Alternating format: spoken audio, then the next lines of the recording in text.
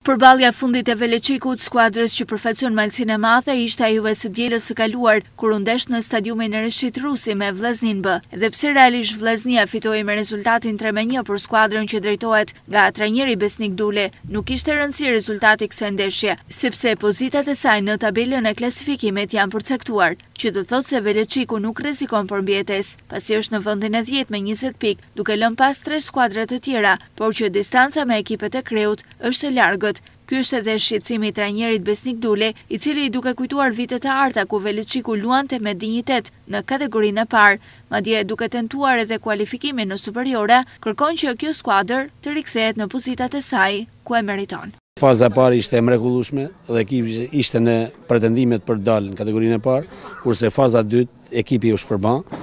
lojtarët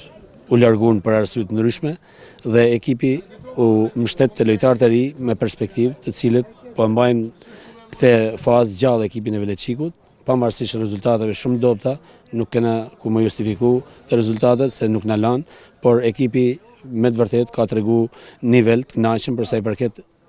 atij kontingjent që ka në dispozicion. Faktikisht ne ishim përgatitur dilnim si mjet, por duke pas parasysh financat e dobta të cilat u akordun në ekipit të Veleçikut, mendoj që vitin tjetër do të bëhet diçka më mirë për ekipin. Por nëse nuk bëhet, ne përfundimisht unë si trajner mendoj që nuk vazhdohet kështu pa financa dhe pa mbështetje të fortë në të gjitha drejtimet, si nga ana organizative ashtu edhe nga ana financiare. Kategoria e dytë e futbollit shqiptar ka edhe 2 javë për të luajtur dhe duke u referuar grupit A, ku konkurrojnë 3 skuadrat e qarkut Shkodër, Vllaznia B, Veleçiku dhe Ada, duhet thënë se kryesuesja e tabelës Seknatja e ka siguruar direkt kualifikimin në kategorinë e parë. Vllaznia B si e dyta pret një ndeshje shtesë për të fituar këtë të drejtë, ndërsa përpos Veleçiku që është i 10-ti në renditje, Ada Velipojës në këtë sezon gjendet në pozita të vështira mbijetese.